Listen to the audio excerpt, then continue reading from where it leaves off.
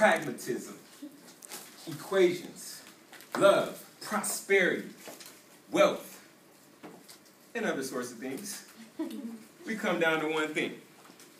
How do we escape our minds?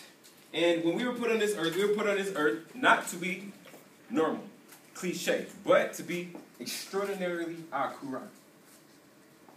So, not using your brain is a sin.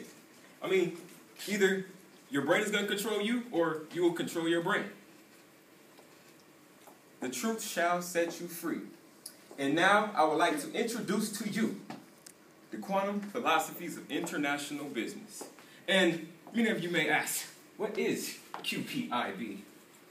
Well, I'm about to explain. So, put in your learning caps, sit in your chair, strap your seatbelt, because it's time to go, baby. It's time to go. All aboard the McHype Express. It's hype. I got a chance to become the Mozart of quantum physics, as you would call it. The Mozart. As you know, that Mozart composed a variety of great songs, great musical pieces. And when we come down to quantum physics, we have physicists like Albert Einstein. The Albert Einstein tongue. Sir Isaac Newton. And this man right here, who's very, very important, the most important man in quantum physics ever. His name is Max Planck. And that is the father of quantum physics. I've also had the luxuries of learning from the whole entire billionaire class of 2011 and 2012. We got billionaires like Richard Branson, Eat Batista, Lee Ka-shing. He's my favorite. I just like his name. You know who this man is? Bill Gates. Bill Gates, the founder and the father of Microsoft. You got... Who is he? Nobody knows who this man is. Steve Jobs. Warren Buffett. It's not Steve Jobs. That's Warren Buffett. Warren Buffett. Investment guy. He's Warren Buffett. You know, I like Warren Buffett. He's a real cool man. You know, he's a real cool man. Does anybody recognize this face here? Oprah Winfrey. That's right. That's Oprah Winfrey. And we have Sam Walton, the inventor of Walmart, who's maximized the whole retail world. And then we got the Prince of Capital. Does anyone know who he is? He owns something in Mexico. He owns telecom. This is Mr. Carlos Slim Healy. #1 on the billionaires list. Network 69B. Mexico. You're right. He owns Telmex. So today, we're going to start the quantum philosophies of international business. First, just discussing the billionaire how-to. The 3 fundamental strategies and the key principles. So I would like if you take a moment, soak this in. Okay, now I should explain. 3 fundamental principles. Consolidated industry. Pick your industry. What do you like to do? What do you like to do, sir? Play the drums. Play the drums. So, music will be your industry. You will consolidate that industry. You will immerse yourself in data in that industry. You will know that industry inside and out. Inside and out. You can fully consolidate it. Next, outmanage the competition. Manager.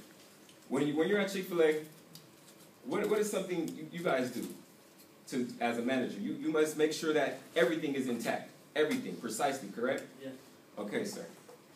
So, making sure that everything is precisely intact, you understand that we must outmanage the competition. And how you do that? Well, you have to know every single trend that's going on. Any new thing, you have to know about it. You have to know your market inside and out. So we can say social media. I'm, pretty fond of social media. So I would say that, I know my market inside and out.